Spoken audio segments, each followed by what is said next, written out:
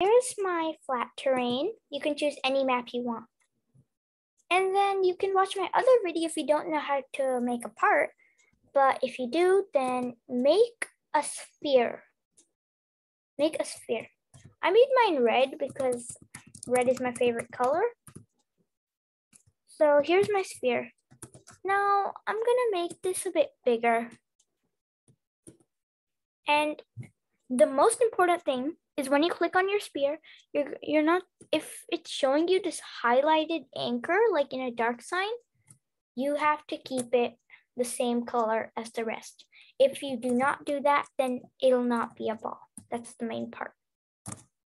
So now I'm just gonna click play and I'm gonna start. Let's see if the ball rolls. No anchoring the ball or else it won't work. That's the most important part of making a ball.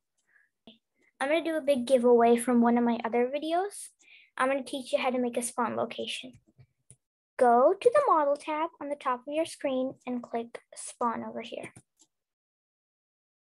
Now your spawn location is always anchored, but it's hard to find it sometimes.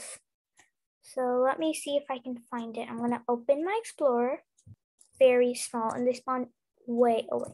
So the easiest way of doing this is going to the home tab or literally any tab, and you can open the toolbox and there's just neutral spawn location. It spawns right in front of you. So now I can just put it over here and I'm definitely, no matter what, gonna spawn over there. So now I'm gonna open my game and test it out.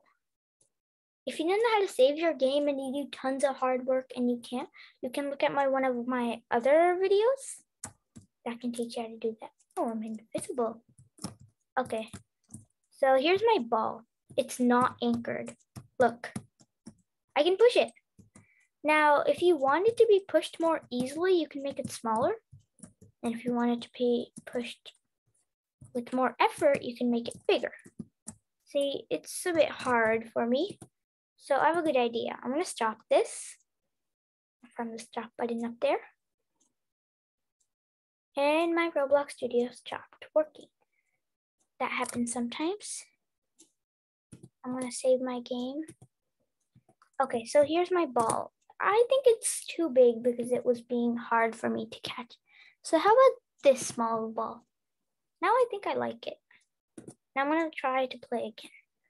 I think it should be around like half the size of player.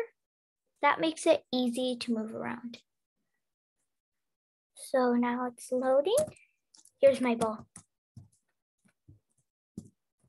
Ooh, yay, I kicked my ball. So that's how you can make balls. You can put different textures on them and different colors. This is sort of like a soccer ball I used in another game. So it might take a while to stop them. So you can make them a bit bigger so that's easier to stop them.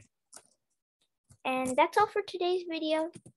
Bye, and thank you for watching. Please subscribe. Bye.